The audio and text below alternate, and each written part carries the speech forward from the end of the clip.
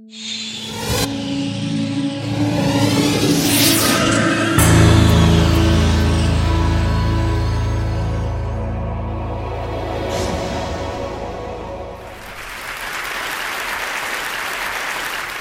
like to talk to you today about the human brain, which is what we do research on at the University of California. Just think about this problem for a second. Here's a lump of flesh, about 3 pounds, which you can hold in the palm of your hand, but it can contemplate the vastness of interstellar space. It can contemplate the meaning of infinity, ask questions about the meaning of its own existence, about the nature of God. And this is truly the most amazing thing in the world. It's the greatest mystery confronting human beings. How does this all come about? Well, the brain, as you know, is made up of neurons. Looking at neurons here, there are 100 billion neurons in the adult human brain, and each neuron makes something like 1,000 to 10,000 contacts with other neurons in the brain. And based on this, people have calculated that the number of permutations and combinations of brain activity exceeds the number of elementary particles in the universe. So how do you go about studying the brain? One approach is to look at patients who had lesions in different parts of the brain and study changes in their behavior. And this is what I spoke about in the last TED.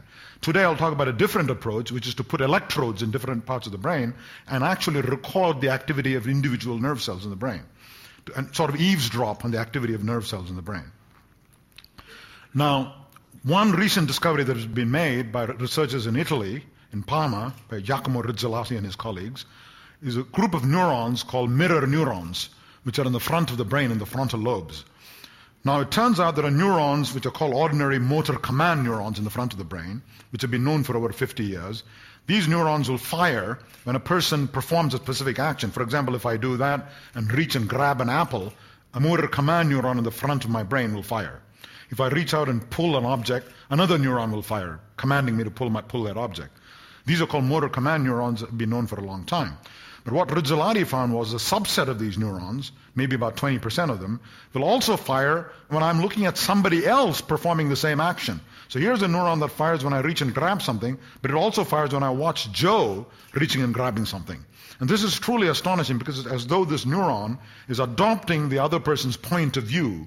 And it's almost as though it's performing a virtual reality simulation of the other person's action. Now, what is the significance of these mirror neurons? For one thing, they must be involved in things like imitation and emulation, because to imitate a complex act requires my brain to adopt the other person's point of view. So this is important for imitation and emulation. Well, why is that important? Well, let's take a look at the next slide. So how do you do imitation? Why is imitation important? Mirror neurons and imitation and emulation. Now, let's look at culture, the phenomenon of human culture.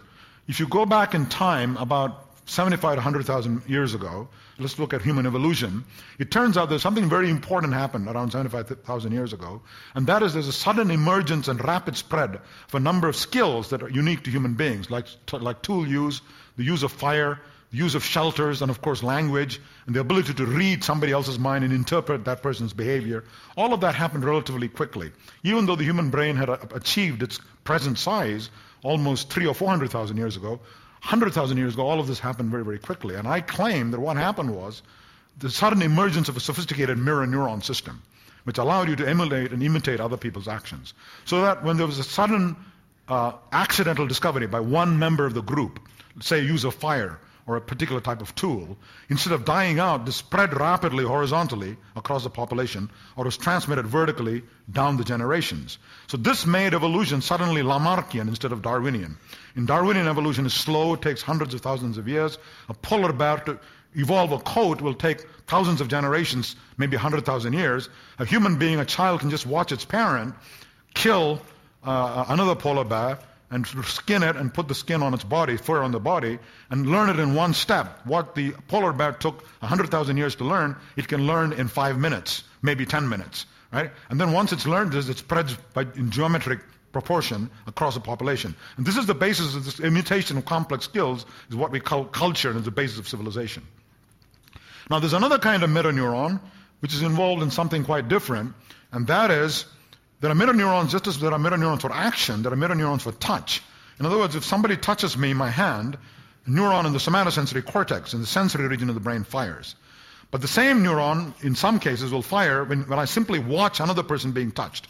So it's empathizing the other person being touched.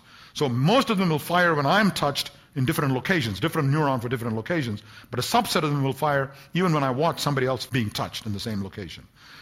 So here again you have neurons which are involved in empathy. Now the question then arises, if I simply watch another person being touched, why do I not get confused and literally feel that touch sensation merely by watching somebody being touched? I mean, I empathize with that person, but I don't literally feel the touch.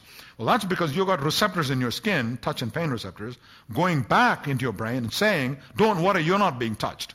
So empathize by all means with the other person, but do not actually experience the touch, otherwise you'll get confused and muddled. Okay, so there's a feedback signal that vetoes the signal of the mirror neuron, preventing you from consciously experiencing that touch. But if you remove the arm, or you simply anesthetize my arm, so you put an injection into my arm, anesthetize the brachial plexus, so the arm is numb, there's no sensations coming in. If I now watch you being touched, I literally feel it in my hand. In other words, you've dissolved the barrier between you and other human beings. So I call them Gandhi neurons, or empathy neurons. And this is not in some abstract metaphorical sense. All that's separating you from him, from the other person, is your skin.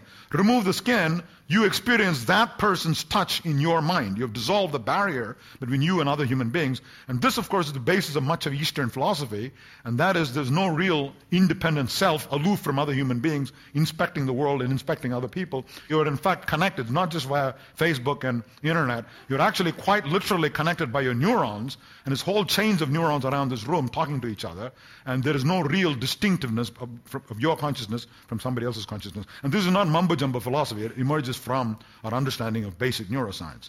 So you have a patient with a phantom limb. If the arm has been removed, and you have a phantom, and you watch somebody else being touched, you feel it in your phantom. Now the astonishing thing is, if you have pain in your phantom limb, you squeeze the other person's hand, massage the other person's hand, that relieves the pain in your phantom hand. Almost as though the neuron were obtaining relief from merely watching somebody else being massaged. So here you have my last slide. For the longest time, people have regarded science and humanities as being distinct. C.P. Snow spoke of the two cultures, science on the one hand, humanities on the other. Never the twain shall meet.